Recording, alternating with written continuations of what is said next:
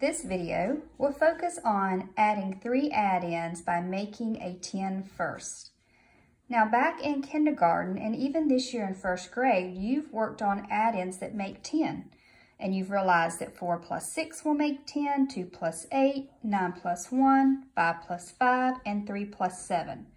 But what we're now going to do is we're going to look at adding 3 numbers together, 3 addends, and we're going to try to look to see what numbers can make 10 first. All right, so let's get started. I'm going to go through 2 examples with you. So here you can see we have 2 plus 7 plus 3, which is an addend plus an addend plus an addend, which will give us our sum. So I'm looking at the numbers and I'm trying to decide what I can add together to make a 10 first. Do I even see something that will give me a 10? Well, I can see that 7 plus 3 will give me 10. So I know that 7 plus 3 will equal 10.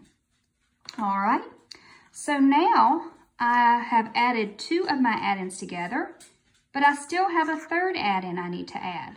So now I'm going to add 2 plus, the 10 plus the 2, which will then give me 10, 11, 12.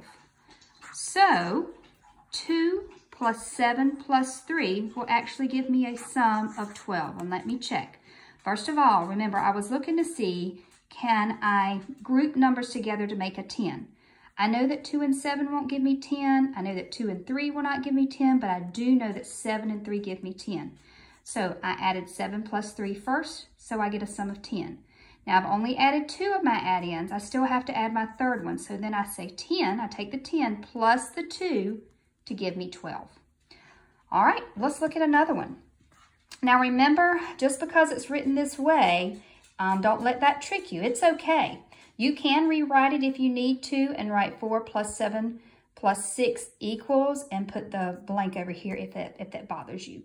But remember, it's just saying that whatever is on this side is equal to or is the same as whatever is on this side, okay? So just like before, remember our focus today is being able to add 3 addends by finding numbers that will add up to give us 10. So I start looking at my numbers here, and I start thinking that I know 4 and 7 will not give me 10.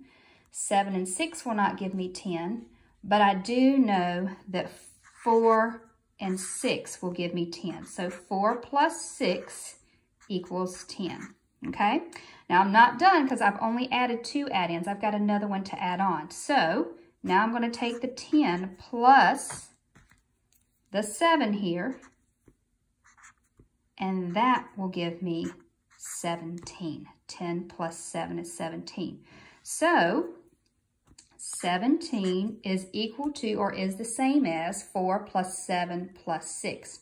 Now once again, our goal was to look at 3 numbers that we're adding and see if I can find numbers that will make 10.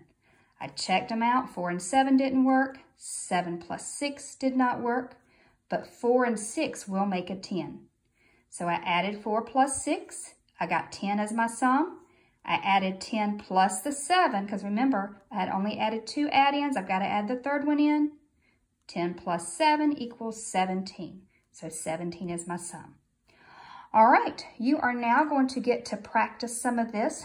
There is some online practice that just focuses on adding 2 numbers to make 10, just to kind of refresh your mind so you can spot those easier within your 3 addends.